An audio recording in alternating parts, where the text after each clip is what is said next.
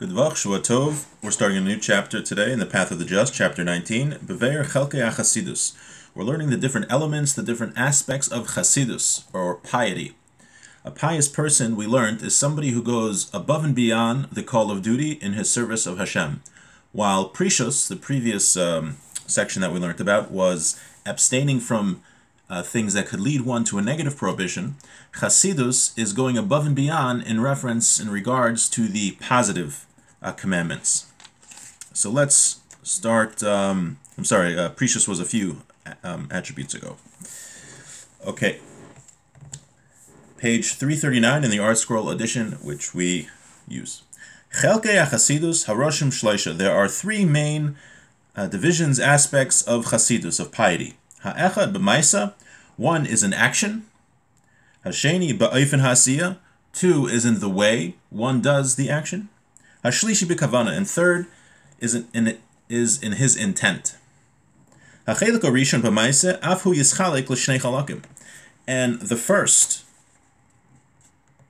aspect of actions is actually in itself divided into two parts. Ha'echad b'mesha ben adam l'makom, v'hasheni b'mesha ben adam l'chavero. The first is between the aspects between man and God, and the second are the aspects between man and his fellow. We know that all of the commandments in the Torah can generally be broken up in two categories. One is ben adam l'makom, one is ben adam l'chavero. So ben adam l'makom would be between man and God, is putting on tefillin, holding a lulav, things like that. Ben adam l'chavero is returning a lost object to a friend, ve'ahavta l'recha kamocha, loving your friend as yourself, and similar things like that. So we're going to find that Chasidus, being pious, a pious person, applies to both mitzvos between man and God and mitzvos between man and man.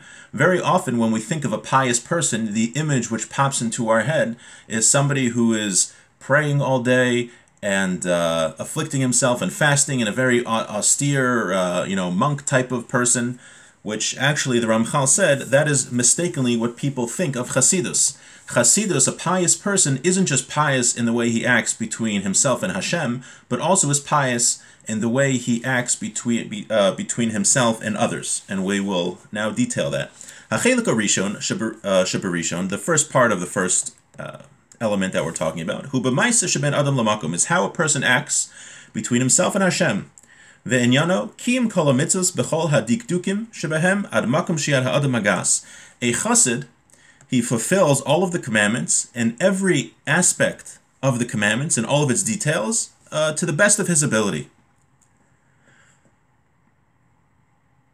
And this is what the rabbis say are referring to the secondary parts of the mitzvah. The secondary parts of the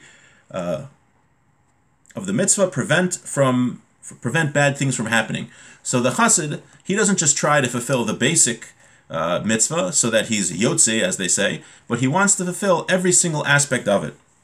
Now, an example that he brings on the bottom here, that the Magia brings, is lulav.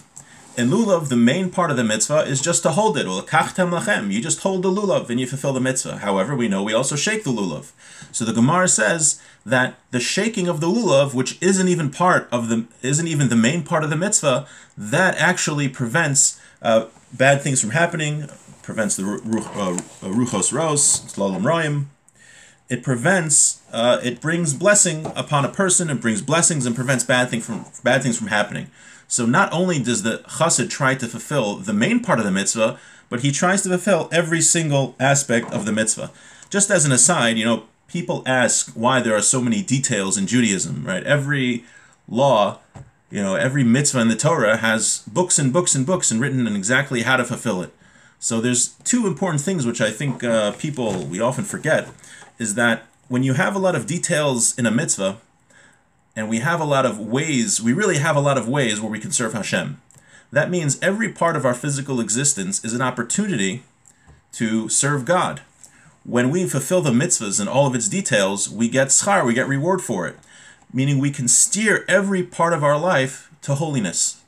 Judaism isn't just a religion where, once a week we say, I'm going to inject my life with a little bit of holiness to make myself feel good. But rather in Judaism, one has the opportunity to dedicate every single aspect of his life to God, which brings sanctity to his life and fulfills his mission as a Jew. Something which on Purim is coming up. The Jews reaccepted the Torah upon themselves, and hopefully, for those who come to the Derech Hashem shir, we'll talk about how Purim really embodies this idea of a Jew accepting Torah and living his life to serve Hashem, and that how really that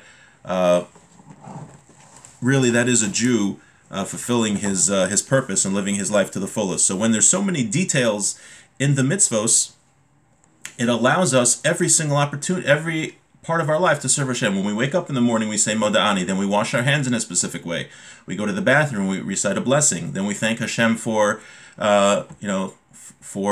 keeping us alive. So already, as soon as we get up in the morning, we have that opportunity to take our mundane existence and sanctify every single aspect of it to get close to God and bring holiness into our lives and live according to our purpose. Not only that, but when a person keeps halacha, keeps Jewish law with all of the details, it actually helps him develop better midos, better character traits. The reason is because when a person follows all of the details of the mitzvos and all of the halachas, he's doing that even though maybe he doesn't feel like it right now.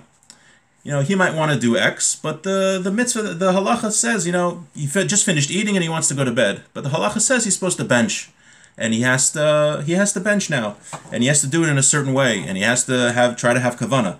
So what he does is he overcomes his selfish desire for self-indulgence to just go to bed and fulfill his need right away, and he forgoes that to fulfill what God wants of him. So when a person forgoes his desires for another purpose, that improves character traits. So that means when he's dealing with another person, he'll be more able, hopefully, to overlook someone who slighted him and overlook an urge he has to have revenge and say, you know what I want right now isn't so important. The Torah commands me to respect somebody else. So when we follow halacha, we really are learning to train ourselves to not indulge in our personal desires whenever we want to, and learning self-control. And that attribute of learning self-control applies to all areas of life, improving one's character traits, also in the way he deals with others. But we're learning here that a chassid is a person that fulfills every aspect of every mitzvah. Ki afal pi sheguf ha-mitzvah nishlam, so we said he even fulfills the secondary parts of the mitzvah. So even though the main part of the mitzvah is fulfilled, and you fulfill the mitzvah, right, he gets a check mark. When you just pick up the lulav, without even shaking it, you get a check mark. You did it.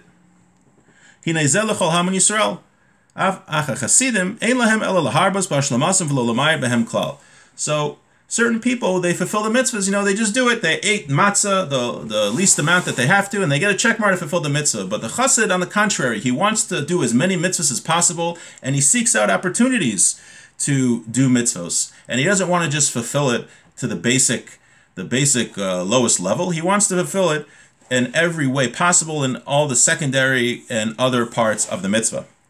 Now, so I think that's also a general outlook in life. How do we view mitzvos? How do we view things that we have to do?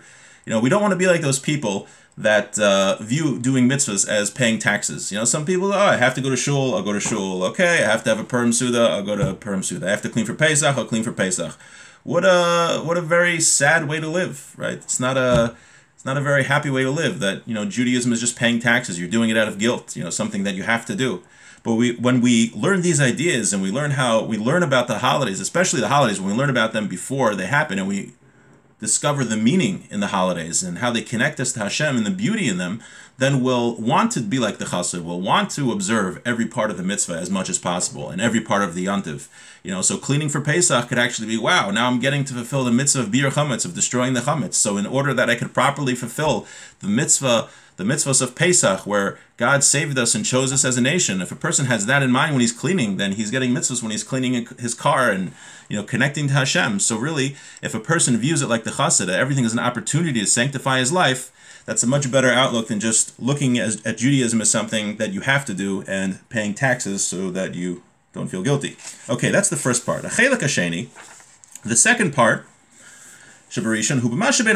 that's how we deal between man and his fellow. And that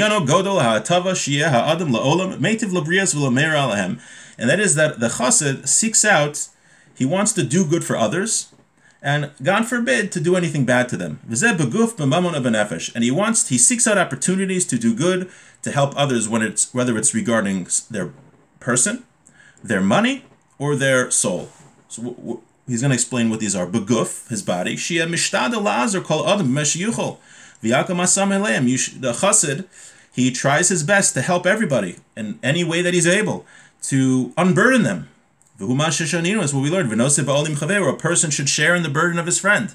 So in the bottom they point out, it doesn't mean here, the Ramchal is learning this statement, it doesn't mean just to empathize with your friend, but if your friend is going through a tough time, a chassid will do everything he can to unburden him, to help him out. Perhaps if he's, on the simplest level, if he's carrying something, you don't just like look at him, you actually help him, carrying it, or you help him shovel the snow. There's a million things, obviously, you could do.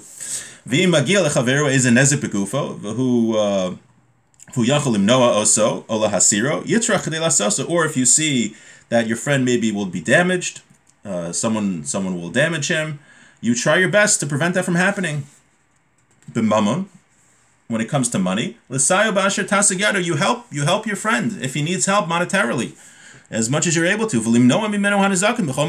And you take away anything that might damage his property. And especially a chassid will make sure that none of his property, anything that he has, will damage that of somebody else. Ben liyachid, ben l'rabim, whether it's to an individual or to a lot of people. Even if the chassid owns something where it's very unlikely that a damage will happen because of something that he owns, maybe a dog or something, not a pit bull. Since the chassid sees there's a possibility that something he owns might cause damage, he'll prevent that from happening. He'll do his best to make sure it won't happen.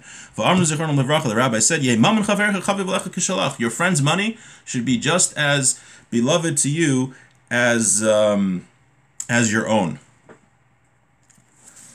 I just wanted to share a story about this, about how we have to treat other people's money. I read a story in the Rav Elyashiv biography. It's really good. It's called The Gadol Hador. It was written by a student of Rav Elyashiv, American actually, and I think he either lived with him or he spent a lot of time with Rav Elyashiv. It's a very inspiring book. It's just a lot of stories of his personal interactions with Rabbi Elyashiv. And he shares a story. This is actually not about Rav Elyashiv, it's about Rav Shach. He shares a story with Rav Chaim Wolkin. Rav Chaim Wolkin was a Rebbe in Or Sameach, and he was offered a very lucrative position, a prestigious position, at a yeshiva that was in the settlements in Israel. And he accepted the job. So after he accepted the job, someone told him, Rav Shach is against people living over the Green Line. And this job entailed him having to move there to live there. So this rabbi said, I better go speak to Rav Shach. Sorry, I just think my computer froze. I'm not sure. Anyway, sorry. So this rabbi went to speak to Rav Shach, and he said, I accepted this position on the Green Line, and I beyond the Green Line in the settlements, and I heard you're against that. Now, the reason Rav Shach was against it because he felt, Jews shouldn't be living there because he didn't want the Jewish people to antagonize the Arabs and start, increase violence and whatnot.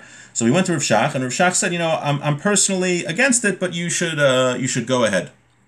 Okay, fine. So he said, I'll accepted he's going to go work there. So later that night, he gets a call from Rav Shach's Gabbai.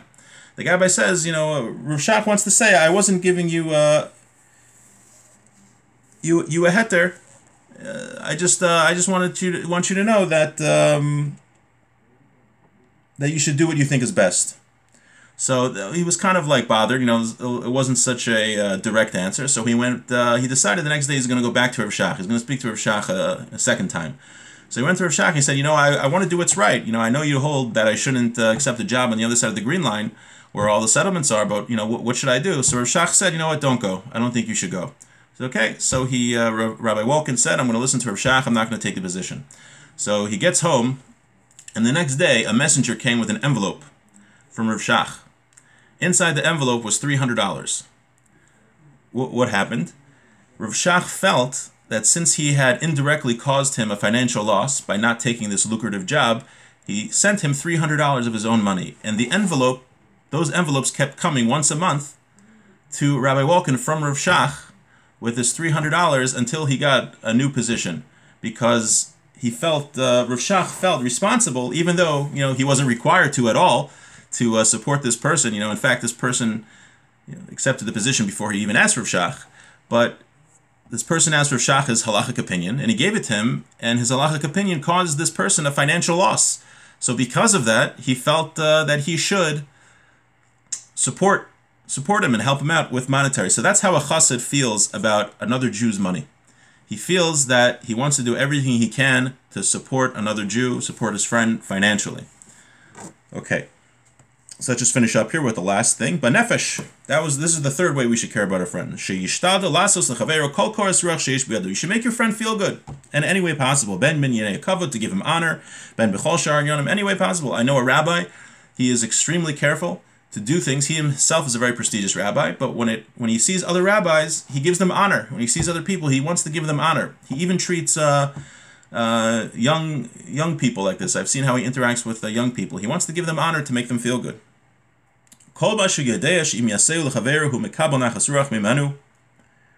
Anything that if someone would do to you, you would feel good. Mitzvah Chasidus ulaso, so you should do it. Anything that that would make your friend feel good, you should do it. Kol shechein shelo yitzarenu b'shum minei tzar. All the more so, you shouldn't make him feel bad at all. Yebe'eza ofen shia, and whatever way it is. Uklal kol zeh. The general rule here is Kibilas chasadim, loving kindness, asher fligu chacham zichron livracha b'shivcha v'chayvasaba, that the rabbis exceedingly spoke about and praised it, and our obligation in it. Ubechlal zeh redifas hashalom, and included in this is running after peace.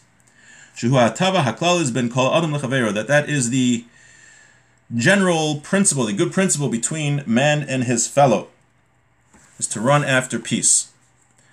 Right there, machlokes, fighting is very, very bad. Very spiritually is very damaging, and a person should do everything he can to avoid a fight.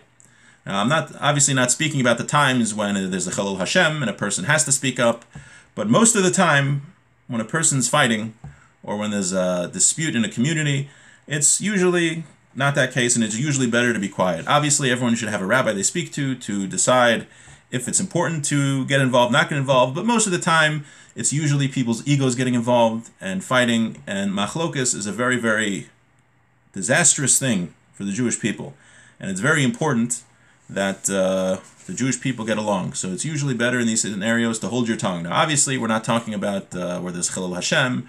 Perhaps there's a group that's trying to hurt Jewish people or trying to hurt others and trying to change Judaism, things like that, then of course you have to speak up. But talking about, things not of that nature.